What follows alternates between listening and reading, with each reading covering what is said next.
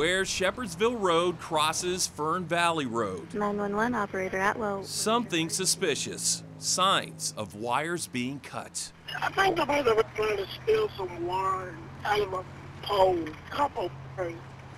They were looking at it and trying to get inside the pole. It was out in the open, clear as day, around noon on Friday, April 5th. Dispatch sent officers to the adjacent McDonald's. There's two subjects in the parking lot trying to steal the copper. 8 minutes later, when police arrived, the thieves were already gone. Clear both cars, nothing showing. They continue to be a step ahead, especially on a much bigger stage.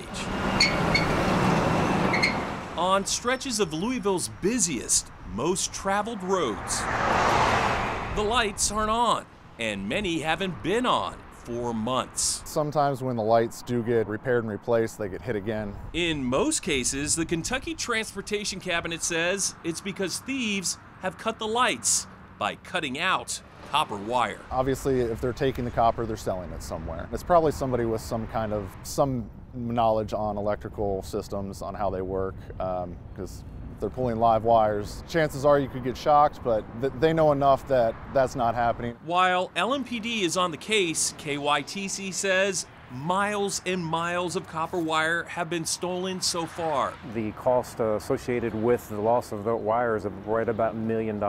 And according to state data on state-maintained roadways, only the Bowling Green area has dealt with the same issue of stolen copper wire over the last 5 years. It's been about a $153,000 problem in South Central Kentucky.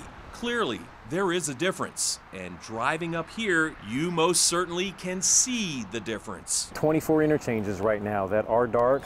That's just in Jefferson County, and KYTC says the blackouts due to stolen copper wire are mainly concentrated around and within the Watterson Expressway. Lights are also out on 5 stretches of Interstate 64, 7 spots on I-65, and on 71, Exit 2 at Zorn Avenue, as well as at the split with 264. That amounts to about 1,400 lights. 24 interchanges, more than 1,400 lights out in your district. How concerning is that for you? Well, very concerning. I mean, the lights are there for a purpose, and certainly it's related to questions of safety. Our Focus investigation reveals how prevalent the problem is, and State Senator Gerald Neal now knows how costly it is. $1 million. It's quite a bit of money. Unless there's some kind of security apparatus that's calculated to take care of that, then it's going to be a common cost. Dark times, dangerous times, especially in bad weather, persist as past surveillance and security efforts have failed, according to KYTC. Finally seeing the light, the cabinet says, would be when there's no wire to steal. A pilot project is planned this summer at 2 interchanges using solar lighting. They're copper wireless, but also more expensive. Is this something maybe the state should invest in more if it proves to work?